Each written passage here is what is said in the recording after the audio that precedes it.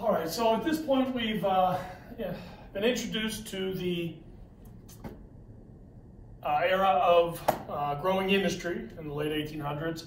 And with that introduction, we have already gotten into two major industries and how they began.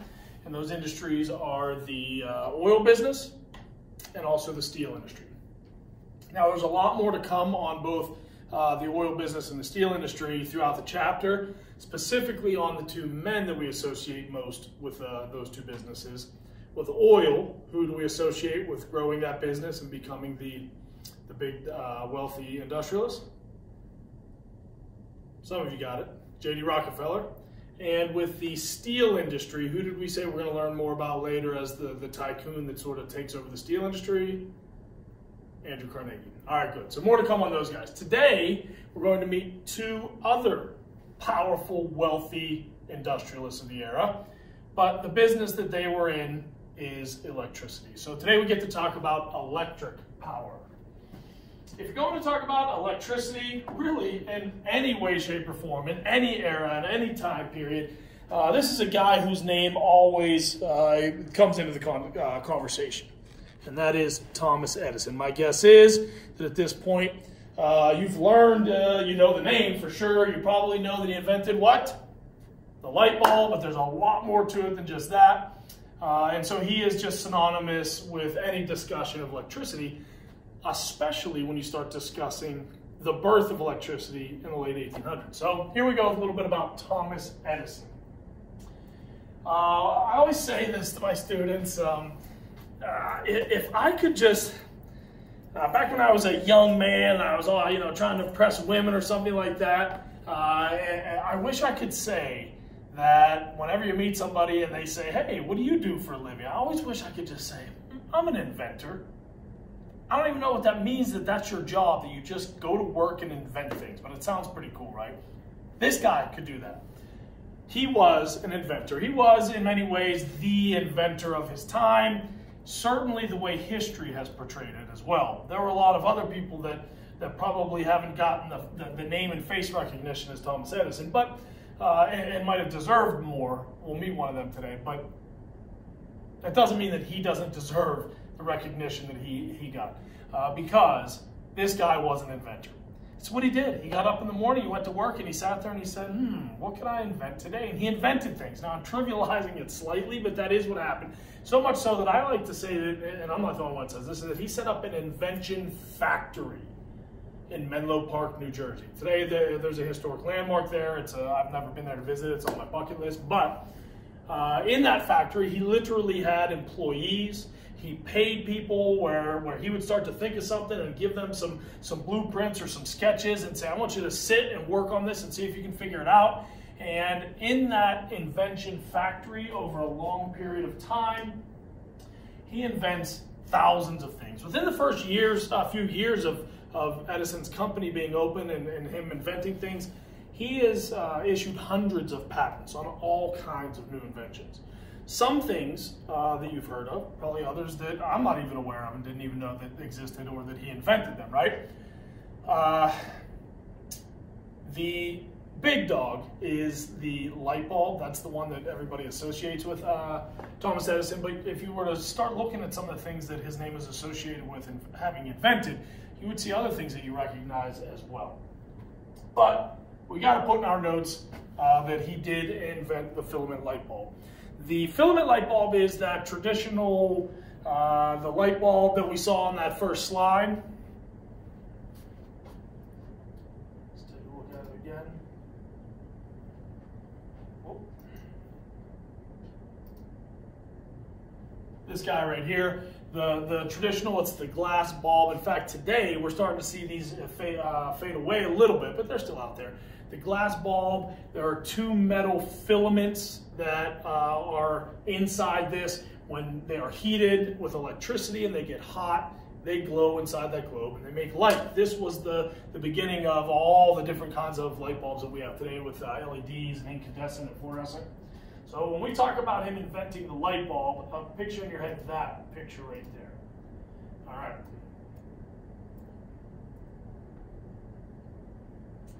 Another big invention is the central power plant. This was his idea to once he started a company that had ways to harness electricity, generate it, and then produce it for the masses. He came up with the idea of building the central power plant.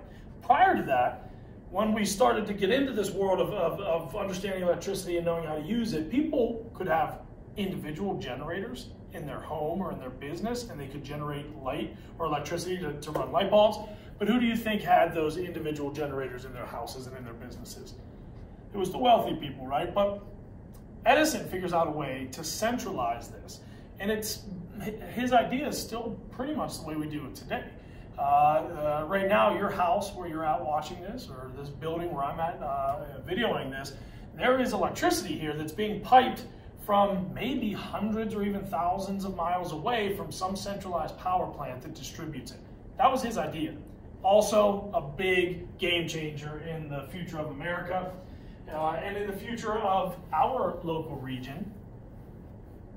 We have the beginning of General Electric. That is the eventual company that he creates in 1893. It's the company that still exists today. And until recently, it was the company that employed a lot of people here in the Erie area because of the GE Locomotive Center up in the city of Erie. That has since changed hands. It's no longer a GE facility, but GE is still out there pumping out televisions and microwaves and stereo systems and appliances and all kinds of things. And that all started with Thomas Edison. The final bullet that I want to add to the slide on Thomas Edison is the bullet for Lewis Latimer. And this is sort of a little connection I can make between what we're learning now in this era after the Civil War, when industries were growing and changing and new technologies and ideas. But I want to connect it back to what we spent a lot of time talking about, the slavery era, and then the war, and then the Reconstruction period, and issues between African Americans and whites. And the example of Lewis Latimer is a really neat, positive example of how after the Civil War and after the Reconstruction period, we start to see some changes, real changes for African Americans, because there he was, a young man. Lewis Latimer was one of the assistants that worked with Thomas Edison. A lot of indications say that he actually had a lot to do with the invention of the light bulb, among other things, because he assisted Edison in his work. So that's a cool little example of some changes that are happening pretty quickly in our country after the war is over and after the Reconstruction period for African Americans. They're making legitimate contributions to our economy, our culture, and eventually the future of mankind with things like the invention of the light bulb. So there's a little bit about Thomas Edison. You are going to learn a little bit more about him and about his business, about how he operated his business and how he was connected to this era of electricity as you do the War for the Currents assignment. I'm going to leave you to do that on your own. I want to introduce you to another man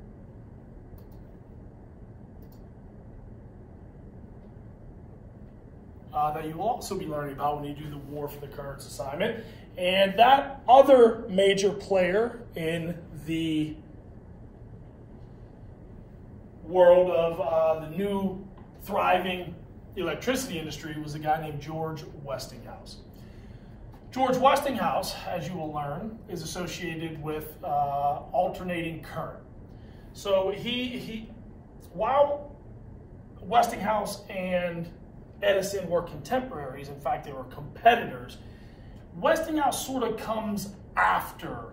He gets into the game after Edison had already been a major player in the game. Edison operated on something called direct current. George Westinghouse is connected to the idea of transferring over to using alternating current. Again, when you do the War for the Currents assignment, a lot of that will become more clear to you, okay? He started out doing things like Edison did. He invents and figures out ways to create generators and transformers for people to use in their homes. But eventually, he, like Edison, figures out that the central power plant is the way to go. He ends up creating another electricity company to rival GE and to compete with GE. His is called Westinghouse Electric.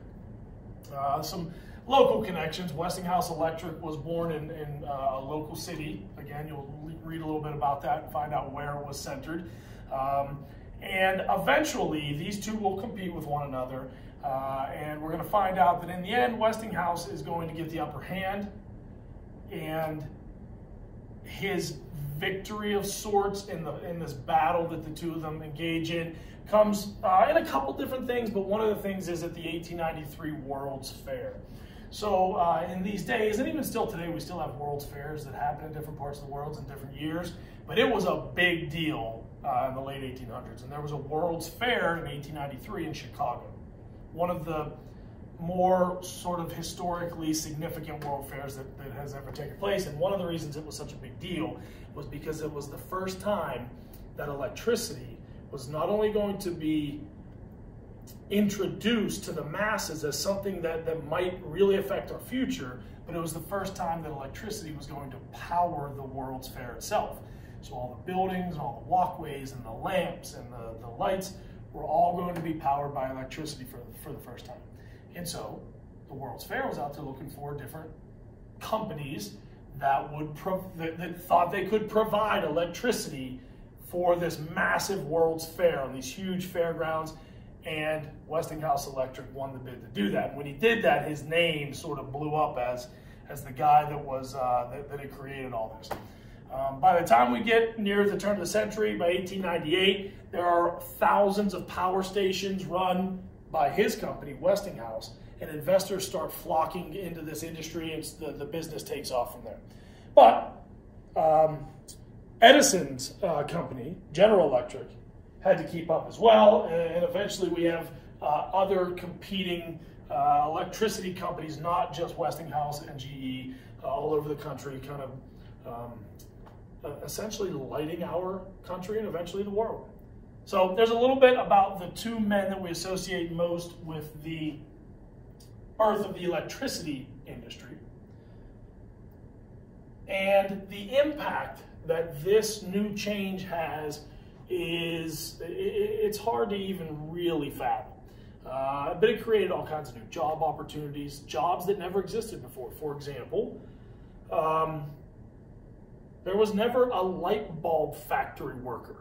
Well, when this happened, and we invented light bulbs, and Edison's company started manufacturing them, it created new jobs that didn't exist before, light bulb manufacturer.